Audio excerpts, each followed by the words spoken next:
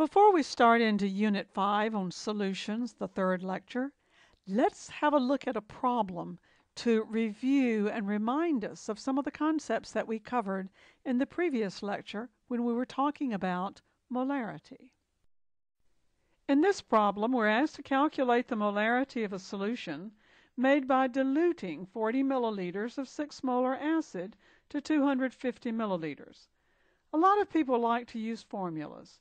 So let's use milliliters times molarity is equal to milliliters times molarity.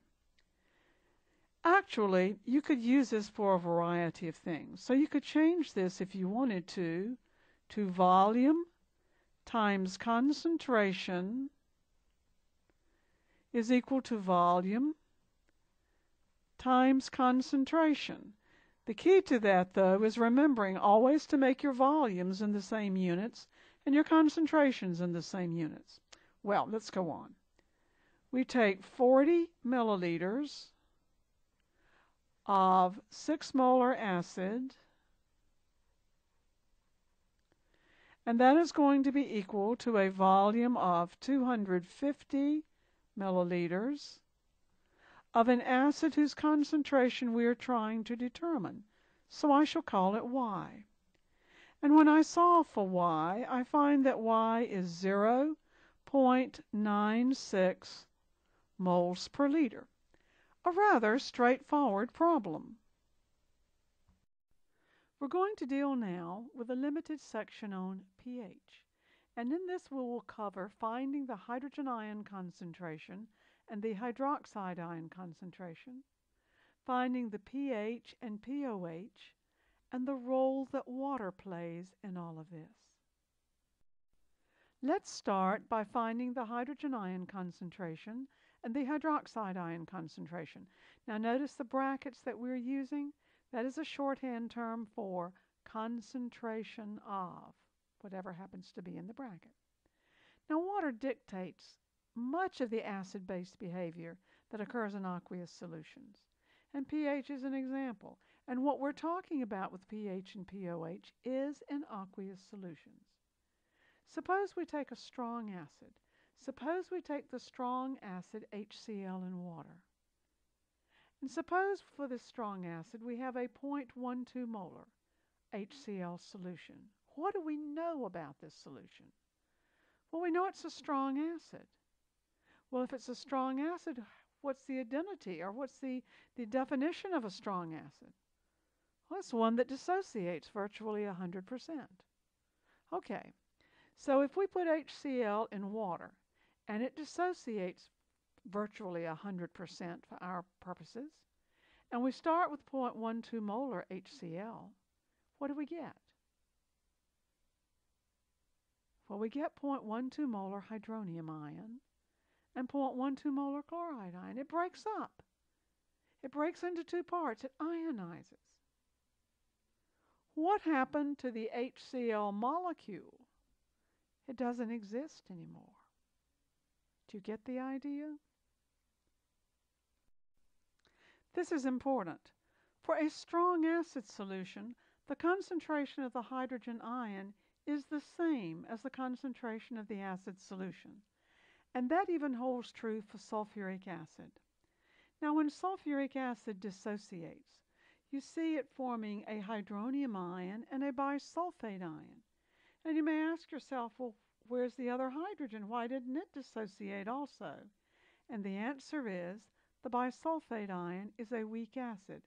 It does not tend to dissociate like the sulfuric acid does in water. So it does not contribute a lot of hydrogen ion to this solution. So when you think of the bisulfate ion in water and you ask yourself, how much hydrogen ion does it produce? The answer is, we don't know at this point. That's for a later discussion. What's the hydrogen ion concentration of these? Well, suppose we have 0.3 molar hydrobromic acid. And what's the hydrogen ion concentration? Sure, it's 0.3 molar. Why? Because hydrobromic acid is a strong acid. Okay. What about 0.18 molar nitric acid? What's the concentration of the hydrogen ion in it? Well, it's 0.18 molar, sure, same reason. What if we have 0.5 molar hydrofluoric acid? What is the hydrogen ion concentration of it? And the answer is, we don't know. We don't know because hydrofluoric acid is a weak acid. And because it's a weak acid, the incomplete dissociation of that weak acid will dictate the pH. And quite frankly, we aren't going to deal with the dissociation of weak acids right now.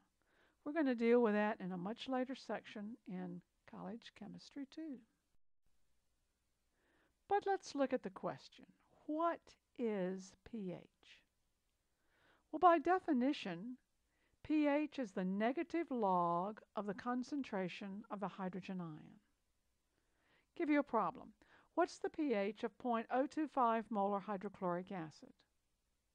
Well, we know that the concentration of the hydrogen ion in 0.025 molar hydrochloric acid is 0.025 molar. So the pH is the negative log of the concentration of the hydrogen ion. The pH then is the negative log of 0.025 molar. So plug it into your calculator, put in 0.025, hit log, and remember it's the negative log, so change the sign. And the pH is 1.6. Let's let you try another one. What is the pH of a 0.0064 molar nitric acid? Now, what kind of an acid is nitric acid? Well, it's a strong acid, sure. So find the negative log of 0.0064. So you put in 0.0064, take the log of that, and change the sign, and the pH is 2.2. Are you getting the idea? Let's take it a little further. Look at these pH values. First, find the pH of a 0.01 molar hydrochloric acid. What is it? Did you get a pH of 2? I want you to look, that's the pH of a 0.01 molar hydrochloric acid. Okay? What is the pH of a 0.1 molar hydrochloric acid? And the pH is 1. It's 10 times as strong as the previous acid, isn't it? The 0.1 molar is 10 times as strong as the 0.01 molar. The pH changed by a full unit. In other words, the pH changed, of course, by a magnitude of 10. So what is the pH of a 1 molar hydrochloric acid solution? Well, you take the negative log of 1, and what is it? It's 0, folks. So what this is pointing up to you is that theoretically you could have some pHs that are in the negative range, but then we're getting to things that are pretty iffy because the pH scale is designed for dilute aqueous solutions. It is designed for dilute aqueous solutions. And I want you to start paying close attention to what would happen if you put these concentrations in scientific notation and then you took the pH. I think you're going to find a correlation that exists between the power of 10 and the pH that you get. You have a look at it. You'll see what I'm talking about. What is the hydroxide ion concentration of each of these? Let's start with 0.20 molar sodium hydroxide. When you dissolve this and check the hydroxide ion concentration, you find that it is also 0.20 molar because the sodium hydroxide dissociates completely. Now, if we look at calcium hydroxide, a 0.012 molar calcium hydroxide solution, we find the hydroxide ion concentration to be 0.024 molar. Does this surprise you that it doesn't act like a strong acid does? When you have a strong acid with 2 hydrogens, it only loses the first hydrogen significantly. Well, what calcium hydroxide does is this. It dissociates completely, and this is typical of bases, that portion that will dissolve will dissociate. Along that same token, then, look at 0.10 molar barium hydroxide. And what would you expect the hydroxide ion concentration to be? And the answer is 0.20 molar, and that's right. Remember, most bases are weak because they are virtually insoluble. However, there is one weak base that behaves differently, and we must note it. It is ammonium hydroxide. You see, this base is highly soluble in water, but it doesn't dissociate readily for other reasons, and that is a discussion for the next course in this sequence. We've talked about pH, but what is pOH? Well, pOH is the negative log of the concentration of the hydroxide ion. If you have P, a lowercase p, and then you have an uppercase of something else, you're talking about in chemistry the negative log of the concentration of something. You could have a pCO2, and that's the negative log of the concentration of the carbon dioxide, for example. Well, anyway, what is the pOH of a 0.015 molar sodium hydroxide? Well, pOH is the negative log of the OH concentration. The pOH then is the negative log of 0.015 molar. So when you punch it in, what do you get? Well, I have the pOH is 1.8. Okay. What's the pOH of a 0.013 molar barium hydroxide solution?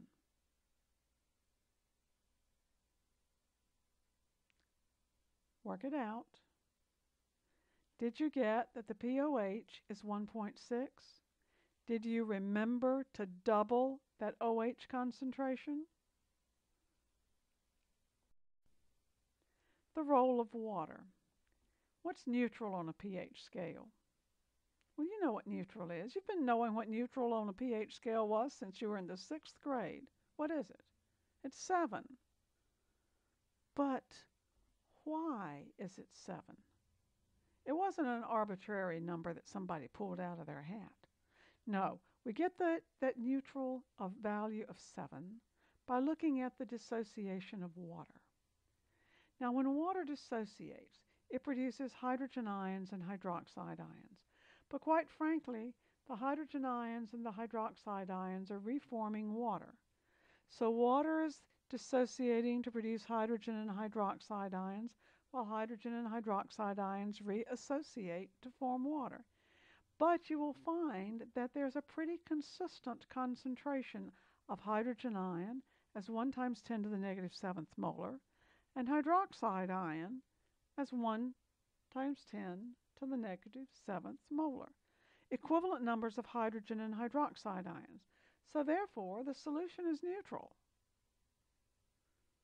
Well, if the concentration of the hydrogen ion is 1 times 10 to the negative 7, and by the way, this occurs at about 25 degrees Celsius, what's the pH? Plug it in. What do you get the pH? The pH is 7. Well, if the hydroxide ion concentration is 1 times 10 to the negative 7 at 25 degrees Celsius, then the pOH is 7. Yeah, the pH and the pOH are the same. In any dilute aqueous solution, if you add the pH and the pOH, you will always get 14. If the pH is 4, the pOH has to be 10. If the pH is 7, the pOH has to be 7. If the pOH is 3, the pH has to be 11. In other words, ladies and gentlemen, we're dealing with 2 scales, the pH scale and the pOH scale. Now, you're probably familiar with the pH scale. You may not be familiar with the pOH scale, but it does bear mentioning here. Let's look at neutral on both of those scales. Neutral is 7.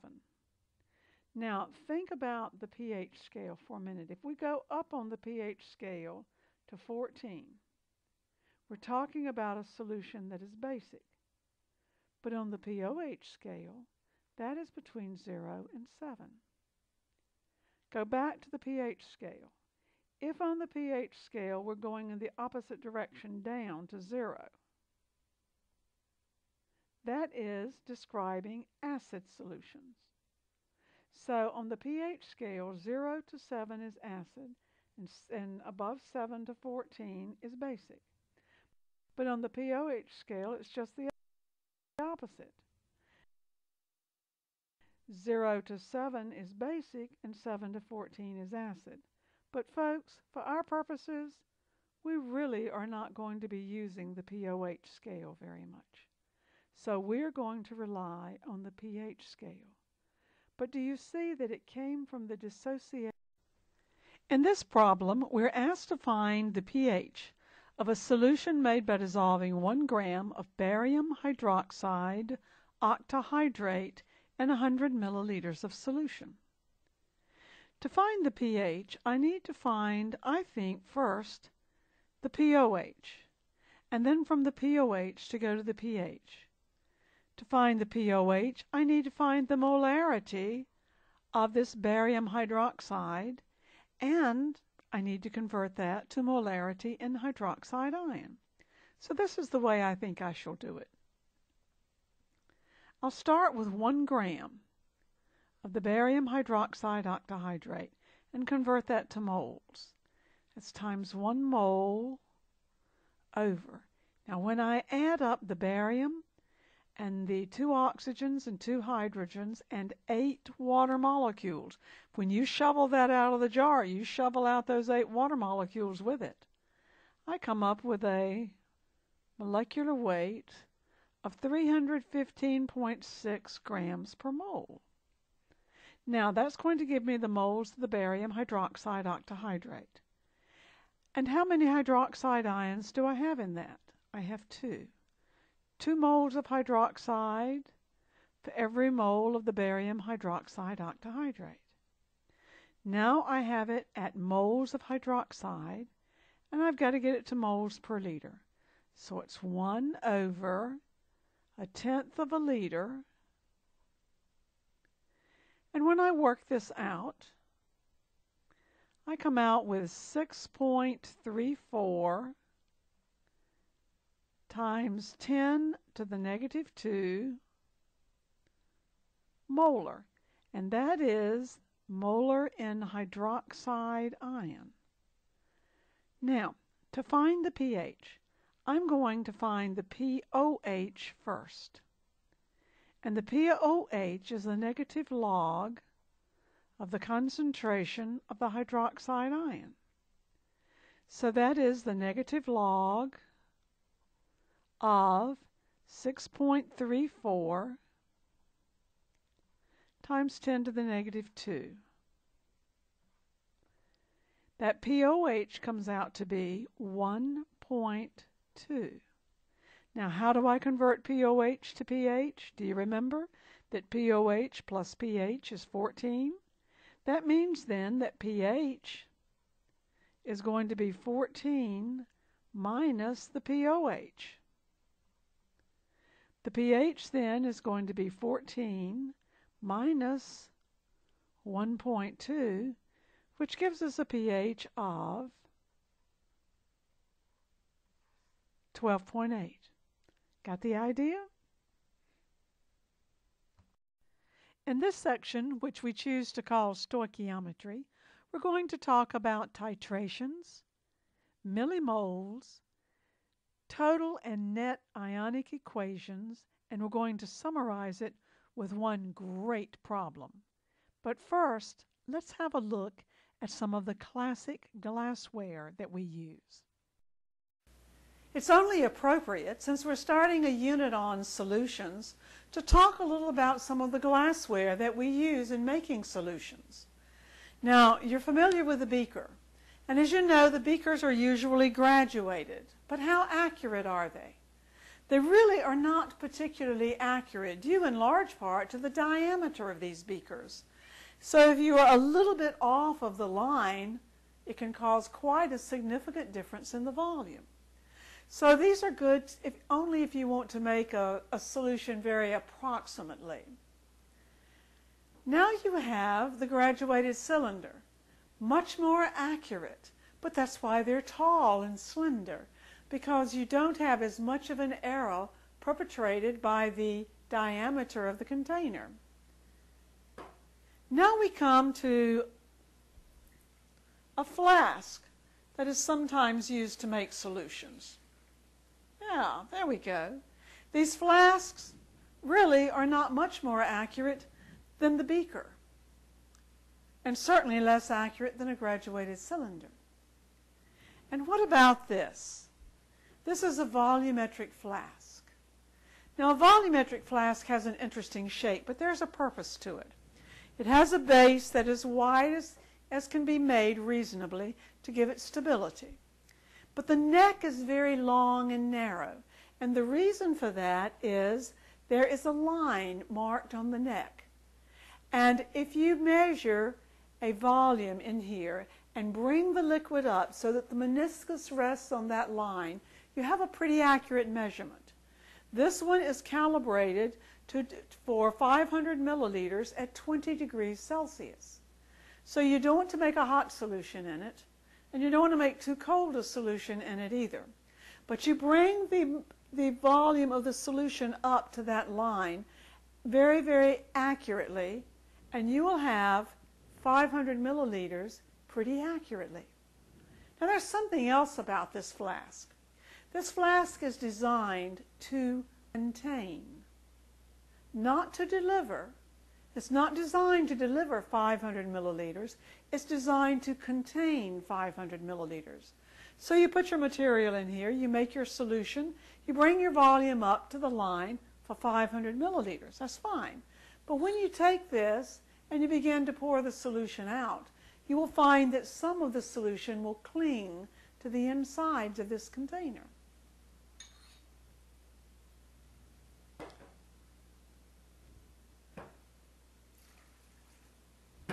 Here is a smaller example of one of those volumetric flasks, and it is also calibrated to contain.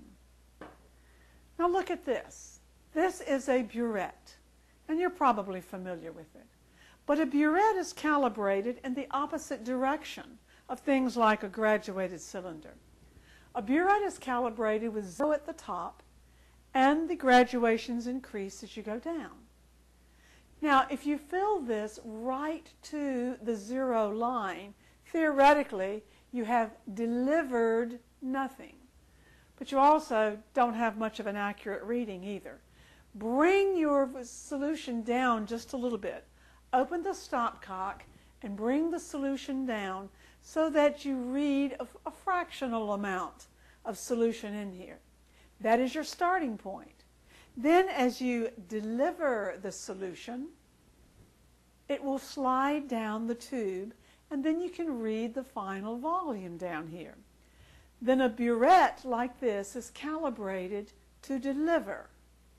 Pipettes are another example of something calibrated to deliver, and they take into consideration what might be clinging to the inside. Calibrated to contain. A very rough calibration at best. And that's just a small example of the kind of glassware we have.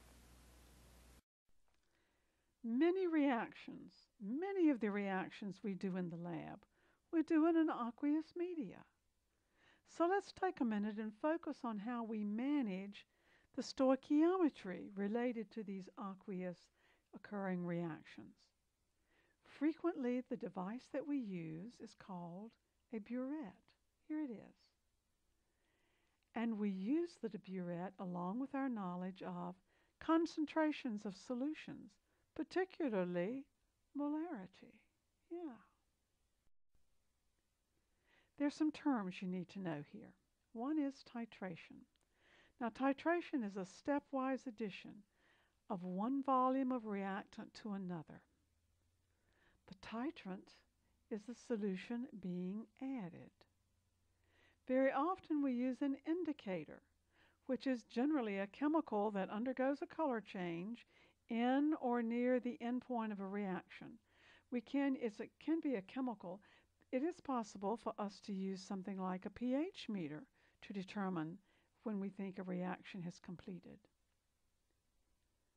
There's another term that we use here too, and that is called endpoint. The endpoint is the color change, or something, some way we have to indicate that the reaction for our purposes is complete. Endpoint: titration, titrant, indicator, and endpoint. Here's a pretty typical problem involving titrations. Let's calculate the volume of 0.20 molar sulfuric acid needed to titrate 25 milliliters of 0.30 molar sodium hydroxide solution to good endpoint.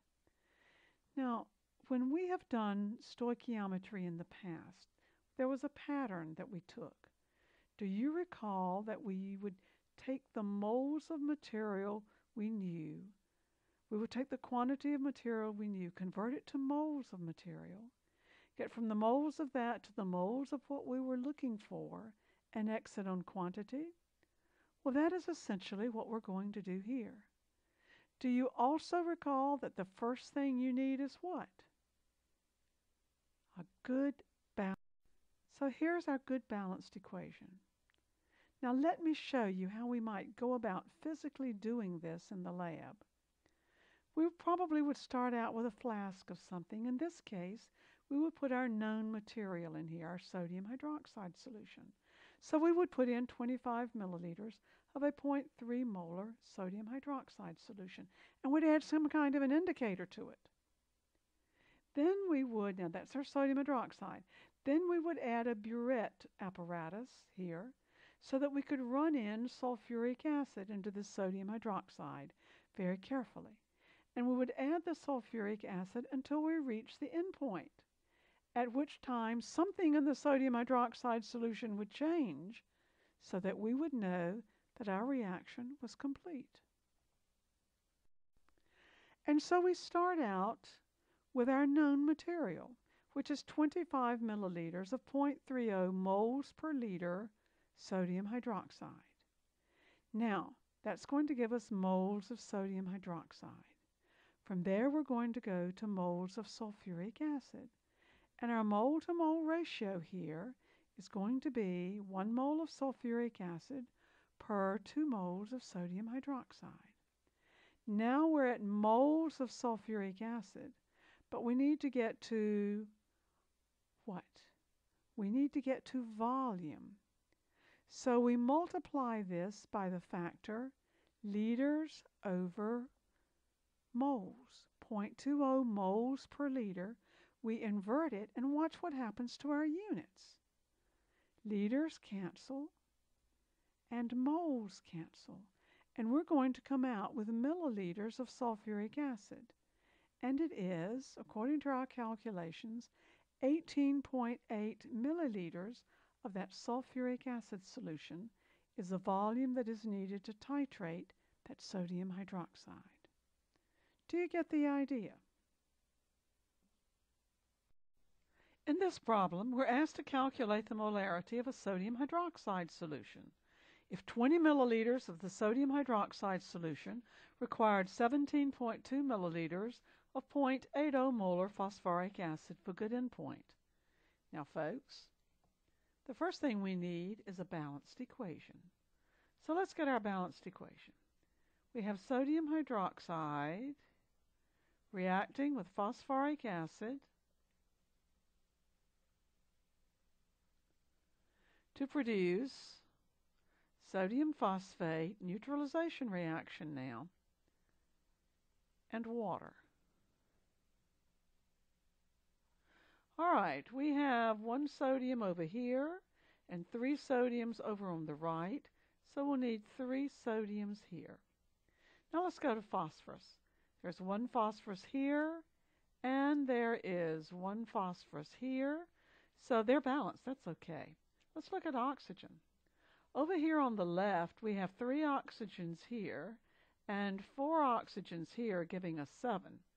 Over here, we have 4 oxygens plus 1 oxygen, and we'd really like that to be 4 plus 3. So let's just put a 3 here. Now the oxygens are balanced. and check out your hydrogen. You'll find they're balanced also. Now I'm going to work it two ways for you. I'm going to take this 17.2 milliliters and convert it to liters. And I expect you know, as do I, that 17 milliliters is 0.0172 liters. Yeah, you know that, don't you? That times 0.80 moles per liter, and liters will cancel, will get us to moles of what? That's right, phosphoric acid. Now we have to go to sodium hydroxide, and the stoichiometric ratio is 3:1. That gets us to moles of sodium hydroxide. Now, let's convert to moles per liter. That's times 1 over 0.020 liters. And when I work this out, I don't know what you get, but I come out with 2.064 moles per liter. But now, folks, I'm not justified in using that, so I shall record it as 2.1 moles per liter, or 2.1 molarity. Now, I told you I would do this two different ways. The second way I'm going to do it is I'm not going to fool with the units of volume. Instead, I'm going to start out with that 17.2 milliliters. Yeah, 17.2 milliliters of phosphoric acid times 0.80 moles per liter times a 3:1 stoichiometric ratio times 1 over, let's see, I believe that's 20 milliliters. Now let's look at the units. Milliliters will cancel milliliters, and I'm going to be left with moles per liter. And when I work it out, it comes out to be the same as above, 2.1 molarity, or 2.1 moles per liter. Do you see how you can do this without having to go back and forth through all of the fine points of converting your volumes from one set of units to another? Good. Let's keep going. Well, we're not through stoichiometry yet. We said we would cover titrations, and we have. But we have millimoles and total and net ionic equations, and that really good problem that I promised, we have those yet to go. But we will do that in the next lecture. A better way to teach and learn chemistry.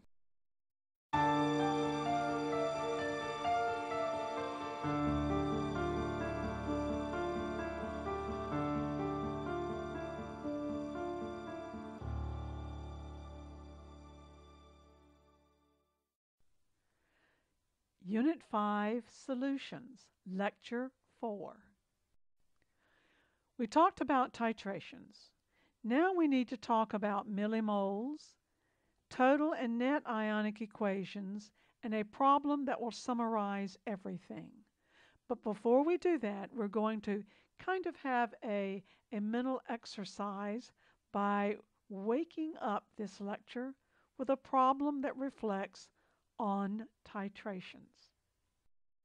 Here we are asked to calculate the volume of 3 molar nitric acid in milliliters needed to react with 5 grams of copper. So we have a 3 molar nitric acid solution here, and we want to know how much is going to be needed to react with 5 grams of this. We're asked to do it in milliliters. So I'm going to start with my 5 grams of copper and convert that to moles. 1 mole over 63.5 grams. Now I'm at moles of copper. I want to go to moles of nitric acid. And what is that ratio? What's that stoichiometric ratio? It is 8:3. You remember that. It's so easy now, isn't it? Times liters per 3 moles. Remember, it's 3 moles per liter on that nitric acid solution, but we need it in milliliters. Very simple, very straightforward, and something I hope that by now you are very comfortable with. So when we do this, and cancel moles also, we're going to come out with milliliters. And I have 70 milliliters of solution. Let's look a little more at millimoles. Now, you're probably going to think I'm going by my elbow to get to my ear, but I'm trying to make a point. Remember, molarity times liters is equal to molarity times liters. Of course, it's an identity. Well, a little algebra shows us that liters times moles per liter will equal moles. Of course, you see your liters cancel. Well, now based on that then, milliliters times moles per liter will equal millimoles. Milliliters times molarity will equal millimoles. Sure, watch. The liters cancel. So milliliters times moles per liter, which is molarity, is equal to millimoles. Or, if you will, milliliters times molarity is equal to millimoles written out. Therefore, molarity is, logically, what? Millimoles over milliliters. Millimoles, it's all just algebra that we're doing here. Just cancel your millis. Now, your instructor may not like that too much, but oh, it works really rather well.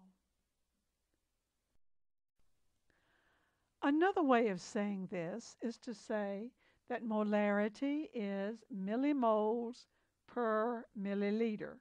The millis cancel. Molarity is decimoles per deciliter. The decis cancel. Molarity is centimoles per centiliter. The centis cancel. And we could go on and on with this. But you get the idea. Now, I want you to hang on to that thought, because we're going to introduce another important concept that is important in solution stoichiometry. And then we're going to wrap it all up with that wonderful problem I have been suggesting. Shift gears now and go back to the concept of metachetical reactions. And let's look particularly at the topic of total and net ionic equations. Let's consider a classic metachetical reaction that you've seen several times before. But let's look at this reaction occurring in an aqueous solution. It's the reaction of sodium hydroxide and hydrochloric acid to produce sodium chloride and water. But now let's look at it the way it actually is going on, or that we think is going on, as molecules and ions. Now, the sodium hydroxide is a strong base. The hydrochloric acid is a strong acid. So we write the sodium hydroxide as ions, and the hydrochloric acid as ions. And when they react, they produce sodium chloride and water. Well, sodium chloride is a soluble salt, so it is going to exist as ions in solution. But water, oh, that's a molecule. So it exists as a molecule, and it is the formation of that molecule that drives that reaction. Now look at this one. We have potassium chloride and silver nitrate producing a precipitate of silver chloride and potassium nitrate. Let's write it as ions and molecules. Potassium ions and chloride ions react with silver ions and nitrate ions. Why? Because both of those are soluble salts, so they exist as ions in solution. And when they react, they produce the insoluble silver chloride plus potassium ions and nitrate ions. Let's look at one more reaction, a little more interesting perhaps. Let's look at the reaction of ammonium hydroxide and nitrous acid, a weak base and a weak acid, producing ammonium nitrite and water. The ammonium hydroxide is a weak base, so we write it as molecule. The nitrous acid is a weak acid, so we write it as a molecule. The ammonium nitrite, that's a salt. It's a soluble salt, so what's it going to do? Yeah, it's going to exist as ions, ammonium ions, nitrite ions, and water molecules. Now, look folks, will the reactants, the ammonium hydroxide and the nitrous acid, before we even begin, will they conduct an electrical current significantly? The answer is no, they won't. They have so few ions in solution. Well, what about the products? Will they conduct an electrical current significantly? And the answer is, yeah, ammonium ions and nitrite ions certainly will. What we've been looking at so far are total ionic equations. And it's time now to convert and look at some net ionic equations. Net ionic equations show only those things that have changed. That's important. They show only the things that have changed.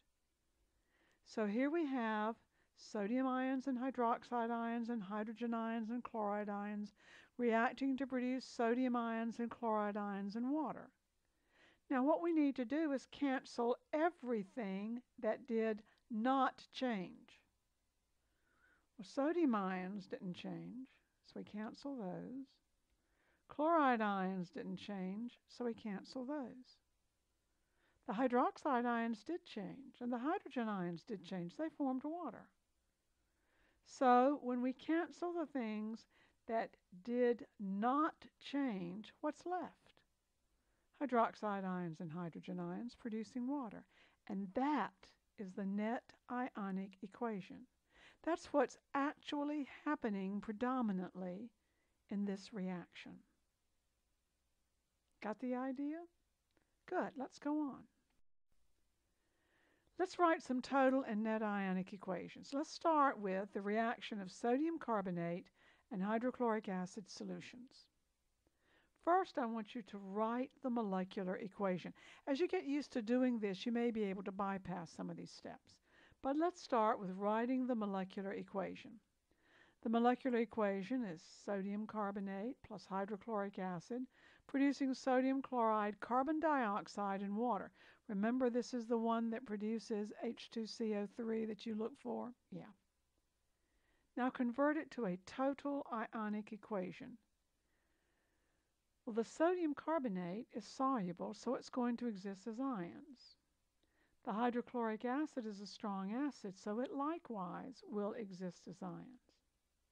The sodium chloride is soluble and is a salt, so it's going to exist as ions. Carbon dioxide is going to come off as a gas, and the water molecule is going to be formed. Now let's cancel that which doesn't change. So we cancel sodium ions, and we cancel chloride ions, and look, everything else changes. So now we write the net ionic equation, which happens to be the reaction of the carbonate radical with the hydrogen ion producing carbon dioxide and water. Are you getting the idea?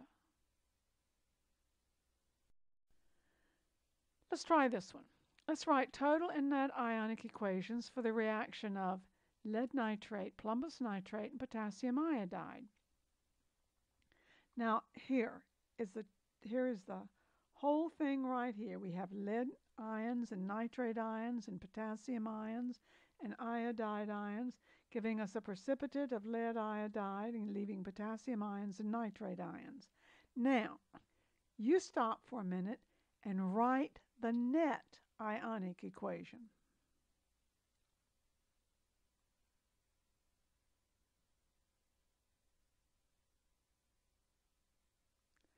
Did you get this?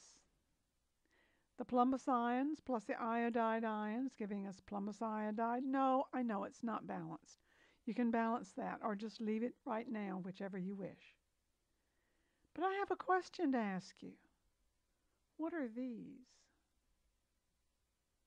What are those things? They weren't part of the net ionic equation. They were part of the total equation, the part of the total equation that wasn't used. But what are they? Well, they are called spectator ions. I guess if we were going to give them a modern term, we would call them couch potatoes because they kind of sit around doing nothing. Except, I suppose if you put electrodes in there, they would conduct an electrical current. Well, let's look at some more total and net ionic equations. Let's look at the reaction of ammonium hydroxide and aluminum chloride solutions. Now, when we write this out as the total equation, how do we write the ammonium hydroxide? It's a weak base. And how do we write the aluminum chloride? It's a soluble salt. So we write these as ammonium hydroxide molecules plus aluminum ions and chloride ions. And they react to produce ammonium ions and chloride ions and aluminum hydroxide precipitate. Now we have that reaction. Let's look at the net ionic equation. What's the spectator ion? The spectator ion is the chloride ion. It's the only one that doesn't change. And this only has one spectator ion, and that happens to be the chloride. So the net ionic equation then is what's left?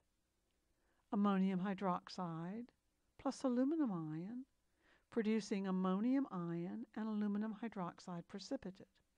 And folks, it doesn't matter if we use aluminum chloride or aluminum nitrate or aluminum bromide or aluminum whatever. The net reaction is going to be the same here. Let me prove that to you by using this reaction.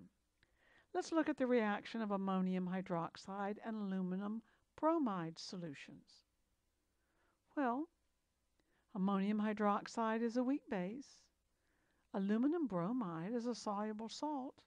So it looks like it's ammonium hydroxide as a molecule, aluminum ions and bromide ions written as ions, yes. And when they react, it produces ammonium ions and bromide ions and aluminum hydroxide precipitate. Now, what's the spectator ion? Well, it's the bromide ion.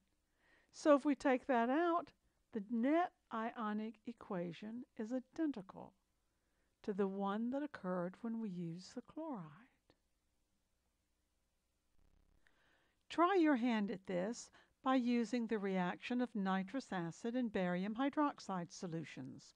Stop the video, do the total ionic equation, and do the net ionic equation, and then click back on this and I will show you what I got. The total ionic equation is nitrous acid, written as a molecule because it's a weak acid, plus barium ions and hydroxide ions, written as ions because they're from a strong base, reacting in an acid-base reaction to produce the salt barium nitrite. Barium ions and nitrite ions, and they produced water as a molecule. The spectator ions are what? Well, let's see. Here's barium ion, and I believe that's the only spectator ion. So the net reaction is the weak acid nitrous acid plus hydroxide ions producing nitrite ions and water. The barium doesn't show up. We could have used sodium hydroxide in place of that. We could have used calcium hydroxide in place of that, barium hydroxide, and we would have gotten the same net ionic equation. Now it's time for us to combine a lot of the things that we've been talking about. And this is just the problem to do that. We have 150 milliliters of a 0.1 molar lead 2 nitrate solution that has been added to 90 milliliters of a 0.140 molar potassium iodide solution. And we need to find the concentration of all of the ions that remain and the mass of the precipitate that is formed. All right, how do we go about this? Well, first thing we do is write the total ionic equation. So here it is. It's the plumbous ion plus the nitrate ion. And notice here, folks, we have 2 nitrates right here for every single one of the leads. We have the potassium ion and the iodide ion. And it's going to produce the precipitate of potassium iodide, and it's going to leave of lead iodide, and it's going to leave potassium iodide and nitrate ion in solution. All right. Let's start by noting all of the quantities of materials we have. So for the lead nitrate, we have 150 milliliters of a 0.100 molar solution. And for the potassium iodide, we have 90 milliliters of a 0.14 molar solution. Now, it's important that you have that always there in your view, because you're going to use that to calculate all of the rest of this problem. Let's start out by saying how many millimoles of each is initially present. How many millimoles of each ion or molecule is initially present? Well, let's start with the lead nitrate. We have 150 milliliters of a 0.10 molar lead nitrate solution, or plumbous nitrate. Now remember right here, remember how your cancellations go? You have milliliters here and you have moles per liter here. So liters are going to cancel liters and leave you with millimoles. Remember that. It's a neat trick. That means then when we multiply that 150 milliliters times 0.100 molar solution, we have 15 millimoles of lead ion. But how much nitrate do we have? Well, notice we have a 2:1 ratio of nitrate to lead. So for that, we have 30 millimoles of nitrate ion. Get it? Okay, let's go to the potassium iodide. Now the potassium iodide is a 1:1 ratio. The 2's in front of the potassium right here and the iodine are strictly there to balance the equation. They have nothing to do with the relationship that exists between the potassium and the iodine. So we have 90 milliliters of a 0.140 molar solution. Multiply that and you find that you have 12.6 millimoles of potassium ion and the same amount of iodide ion, 12.6 millimoles of iodide ion. Now you know the amount of each material that you start out with. Folks, when you look at this, what you're dealing with is a limiting reagent problem. So ask yourself, what's going to react? Well, what's going to react is the lead right here, the plumbous ion, is going to react with the iodide ion and form this precipitate right here. So we have the lead ion plus the iodide ion forming the precipitate of PbI2. Nothing else is reacting in this problem. How much of each ion is going to remain after the reaction occurs? Well, let's start with the plumbous ion, the lead ion. We have 15 millimoles of that. How much reacted? Well, we take 12.6 millimoles of the ion times 1/2. Now, why did I use that? I use that because the plumbous ion is reacting right here with the iodide ion. And it's 2 iodide ions for every plumbous ion. So the iodide ion is going to be our limiting reagent. Now, if you don't see that, then go back and treat it the way you would limiting reagent problems and figure it out. But the fact is, when you run this calculation, you're going to see that you have 6.3 millimoles of lead iodide, plumbous iodide, being produced. Well, the 6.3 millimoles of plumbous iodide comes from the fact that you have 12.6 millimoles of iodide ion.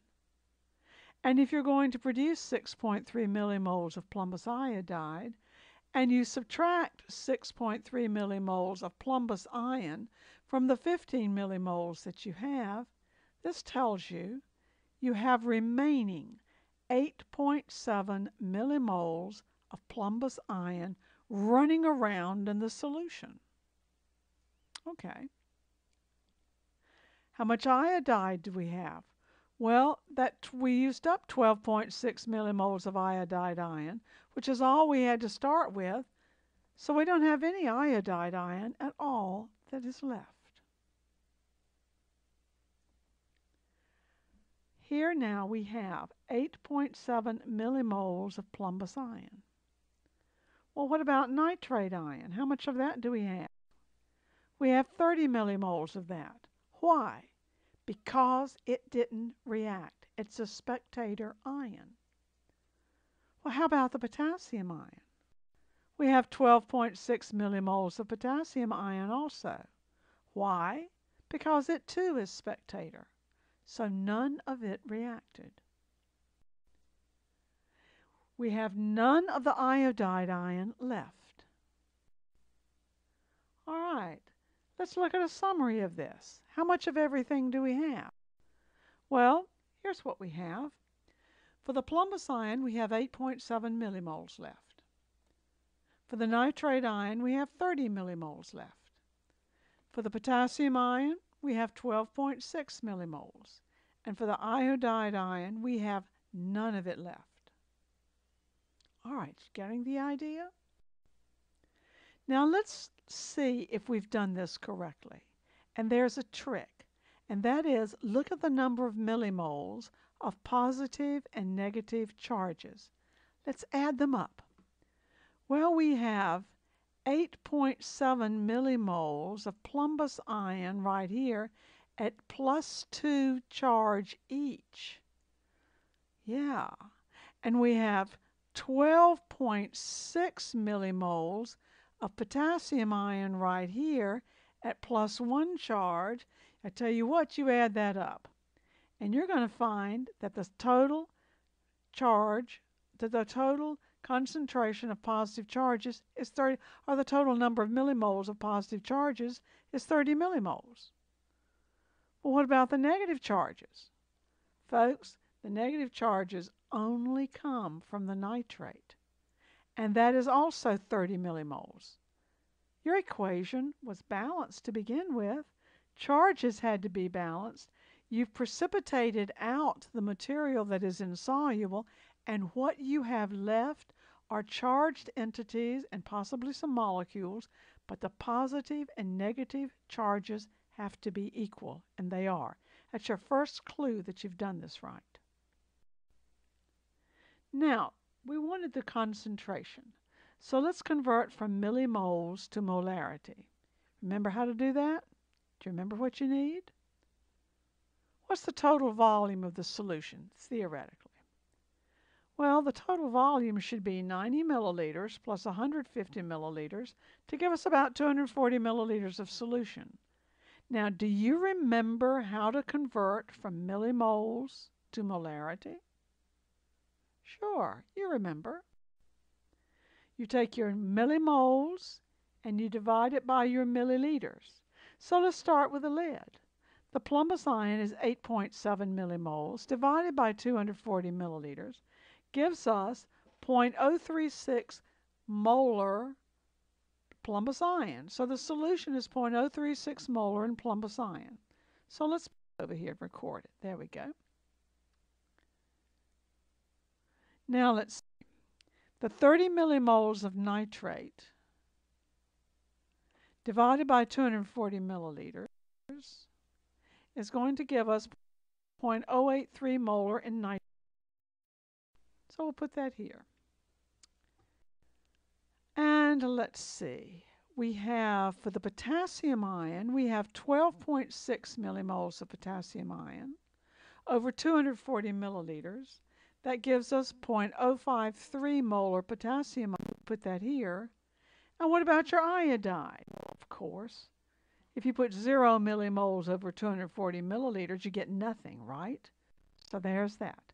Now we have the concentrations of all of these things that remain.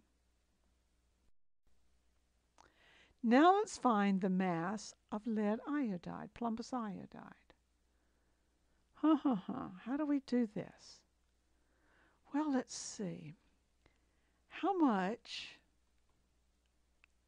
plumbous iodide did we form? Well, we had 6.3 millimoles of the plumbous ion used, and 12.6 millimoles of the iodide, but that could only go with the plumbous ion, so I believe that we produced 6.3 millimoles of plumbous iodide. And we want the mass of it, so 6.3 millimoles times 1 mole over 10 to the third millimoles times 461 grams per mole tells me that we produced 2.9 grams of potassium iodide solid. Folks, you may have to go back and walk through this a couple of times, and if necessary, do so, but it